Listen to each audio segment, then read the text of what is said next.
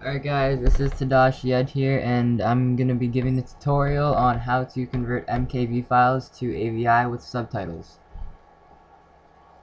Alright, first off, you're going to need two programs. Right here, Avidmux 2.5. And then you're going to need MKV Toolnix. Inside that, we'll be working with MKV extract GUI.exe.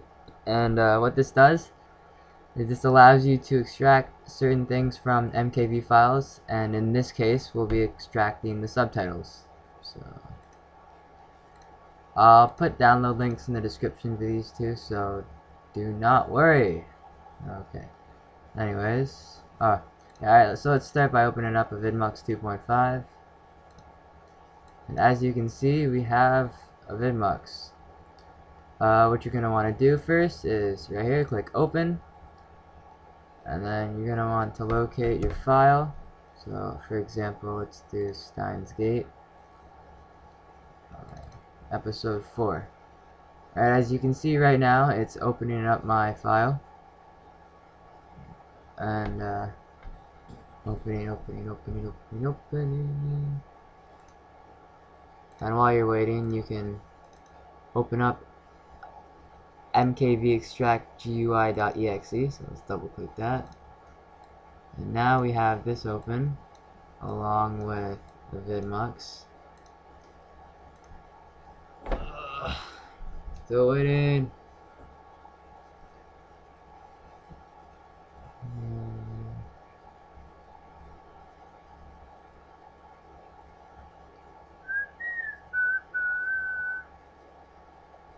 Okay, 3, 2, 1. Alright, and now just click yes for this.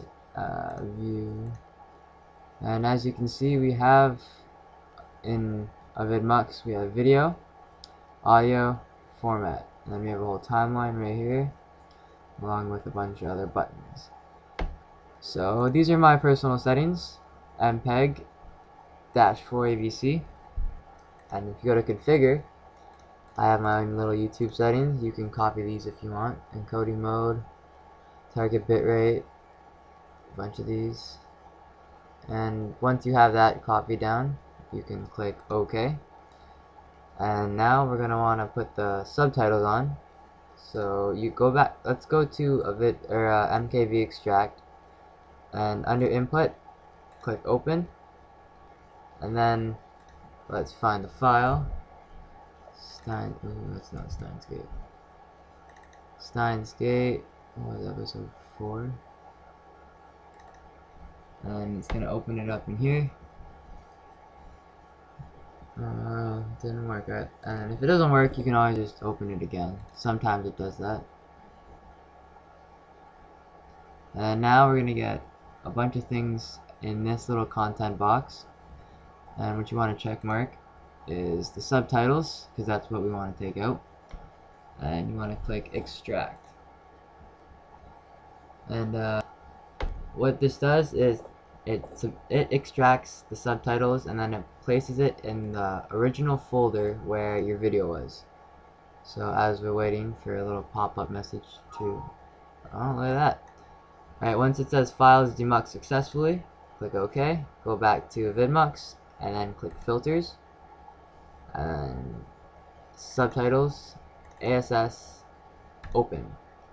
Now you're going to want to find Steins Gate, and then as you can see, we have our ASS file right here.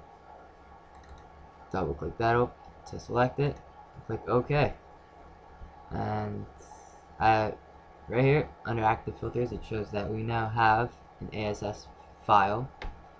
So click close, and for audio, I just use MP3.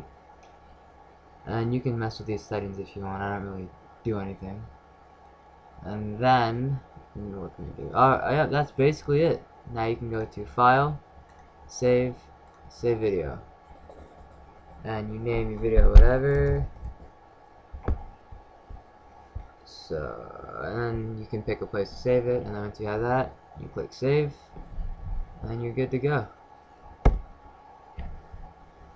And for those of you who are uploading, for example, like me, anime, you might want you're gonna want to split videos up into 2 parts, right? And you can do that on here by going to this little section right here where it shows time. And since the video is roughly 24 minutes, 2 parts, half of that would be 12. Let's type in 12 and press enter. And then it's going to bring us 12 minutes into the video. So right now this is 12 minutes into the video. And then you're going to want to click on B. This sets up the endpoint of how long you are. Yeah, this sets up the endpoint of the video that you set, which would be right here. And if you go here, A, beginning point, frame 0 is at the very beginning. And B, we have the endpoint. Then, again, you want to click save video, part 1. And then you have that. And for the second part, you're going to want to click A right away, so then it makes your starting point where you ended your last part, which would be right here. And then for your last point, type in the end of the video. In this case, it would be 23:49:567, and then click or press enter. And now it's loading, I guess. Why is it doing this? Oh, interesting. And then you're going to want to click B, and that sets your endpoint. File, save video, and then same thing as what you did last time, and you're good to go. And now, after you're finished saving the videos, it'll convert to an AVI file, and that AVI file will have subtitles. So, thanks for watching my tutorial. Remember, both download links for the 2 programs are in the description. Make sure to comment, like, and subscribe for more. And yeah, I guess that's it. Alright, thanks for watching.